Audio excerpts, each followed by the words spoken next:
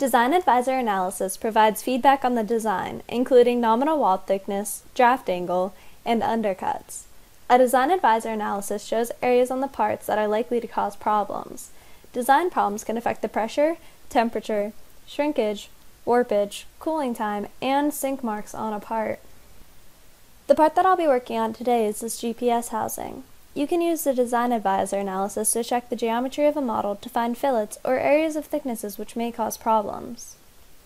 In order to run a Design Advisor analysis, click on the analysis sequence, uncheck whatever's selected, and check Design Advisor, and hit Analyze. In order to save some time, I already have some results ready, so let's take a look at those. The Design Advisor analysis gives you results for nominal wall thickness, draft angle, and undercuts. It's a very easy way to see if your part design follows the recommended guidelines. First, let's take a look at the draft angle. This result shows the degree of draft on a part. Without the correct draft, it can be very difficult to eject from the mold. The sections on this part in red would need draft added because right now it's at 0. Ideally, there would be at least 1 degree of draft to aid in ejection. Now let's take a look at the undercut results. The undercut result shows undercuts as well as shadowed features on surfaces that have a draft angle of at least 1 degree.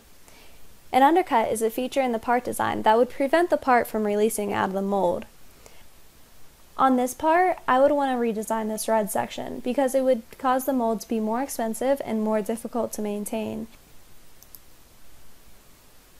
Lastly, let's take a look at this nominal wall thickness. Ideally, parts should be designed with uniform walls in order to avoid warpage or surface defects. Variation in part thickness may cause flow variation such as race tracking or hesitation and may result in excessive warpage.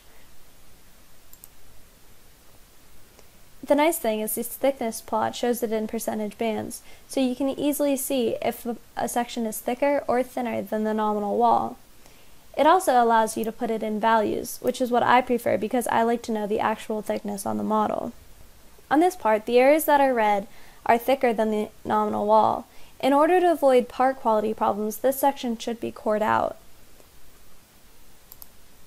I have a fill pack warp analysis ready, so let's see if there's any problems that are associated with this thicker section.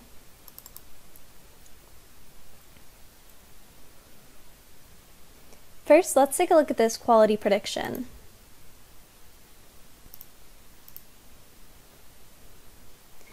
Cooling time is too high, there might be packing problems.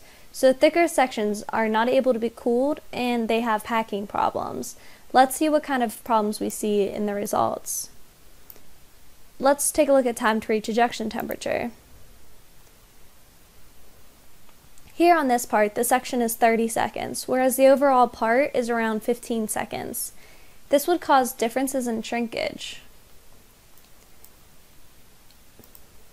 If we look at the volumetric shrinkage here, you can see that this has shrinkage percentages of around 9%, whereas the rest of the part is around 0 to 5%. Differences in shrinkage will also give you problems containing warpage. And lastly, if we look at the sink mark estimate, we're able to see that you may get sink marks because the part is not able to be packed out as well. Design Advisor can save you time by helping you predict problems that will occur before having to run an analysis.